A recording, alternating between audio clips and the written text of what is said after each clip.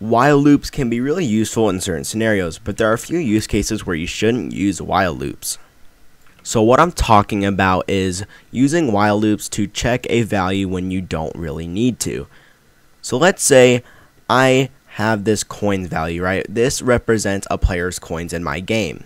And I wanted to constantly check that value to maybe update it in a text label or update it somewhere else to constantly get that value.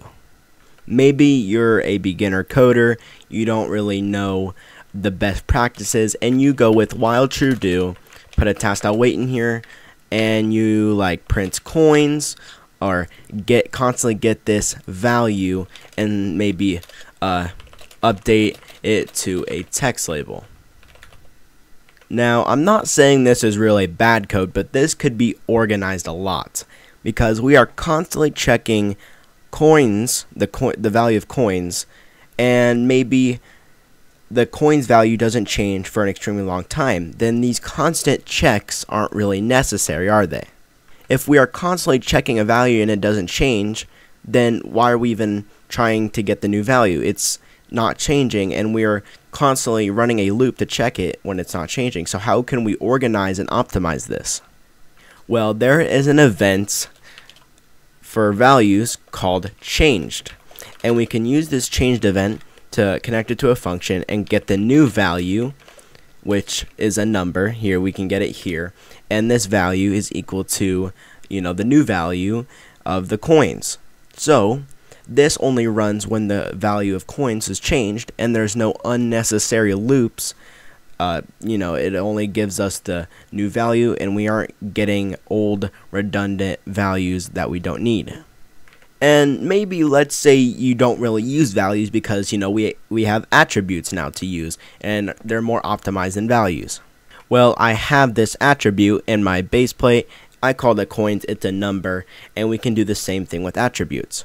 We get our coins attribute up here, and we can say game.workspace.baseplate get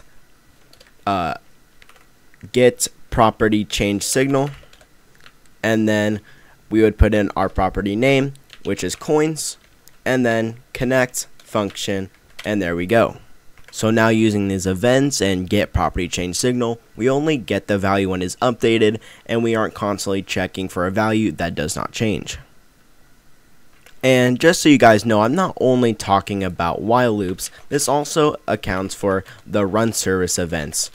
Also run service events, I would prefer you guys use the changed events, because these run service loops are basically doing the same thing, running a lot and constantly checking for a value. And I'm making this video because I actually used to do the same thing. I didn't really use changed events or anything like that, and I was constantly checking for a value using run service.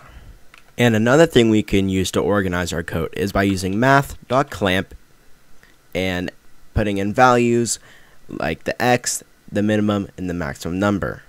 So basically what math.clamp does is if we put in a number called 10 and we have a minimum number of 0 and a maximum number of 100, and we were to print this would give us a value of 10. And this is because 10 is between 0 and 100. And if the number we put here was greater than 100, our maximum number, then that number, our x, would be 100. And let's say this was negative 10. If we were to print this and this was negative 10, then it's less than our minimum number, so our x number would be 0. And so how this could be useful using math.clamp is, let's say you have a health bar system. And so this represents our player's health in our game. And we want to make sure our player's health is between 0 and 100 or whatever amount of health you want in your game. And let's say we're also making a actual health bar display that we can display on our screens, a custom health bar, new health bar instead of the regular default Roblox one. And we wanted to clamp the player's health before actually displaying it, because there could be an exploiter that sets their health to be 1,000, and we could use math.clamp to make sure that value isn't actually being updated to the health bar or anything like that. So instead of constantly having to check if the health is greater than 0 and less than 100, we could just say math.clamp and put in our health value, put in our minimum number, and like the maximum number of health in your game, which I'm going to say 100 here.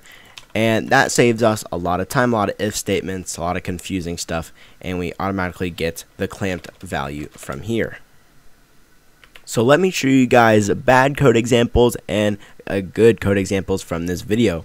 Alright, so let's say we're running with the health bar idea again, and we are constantly checking for the health, if it changes and whatnot. So we're in a while true do loop, and we're also going to say if health is greater than 0 and health is less than 100, which means that our health is in between 0 and 100, and we can update it.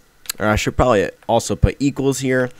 And yeah, we are constantly checking for the health value and making sure it's between 0 and 100, and then maybe update it to a health bar just like this. I'm not saying this is bad code, but it is a little bit unorganized, and it could be tidied up a little bit. And so a good code example would be something like getting the character's humanoid and saying something health changed, or humanoid.health.changed like this.